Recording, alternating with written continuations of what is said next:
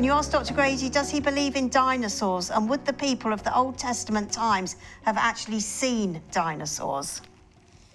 Oh, I certainly believe in dinosaurs, and Old Testament people certainly did see them, and New Testament people as well. The fact of the matter is that dinosaur is a relatively modern word. It was invented by 1841 in the UK. But before that, the most common word for dinosaur was dragon. There are 11 or arguably 12 references in the Old Testament, 9 or 10 after the flood. But we also have them mentioned in reliable human history. We see art and artifacts proving that people and dinosaurs have lived together until roughly 130, 140 years ago. There's absolute proof of this. So the concept that evolutionists teach, their religion that says that no human being ever saw a live dinosaur, is false. It's a false religion. It is not supported by science. It's a religion.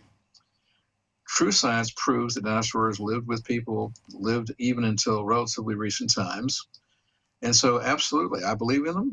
I was trained in them as I was growing up at the campus of Cal Berkeley, and they are mentioned in the Bible, as well as reliable histories. Yeah, there's quite a lot that you talk about on that particular subject and topic. So if anybody wants to get in touch with you on that and take it further, Dr. Grady, just tell us your email or the website again.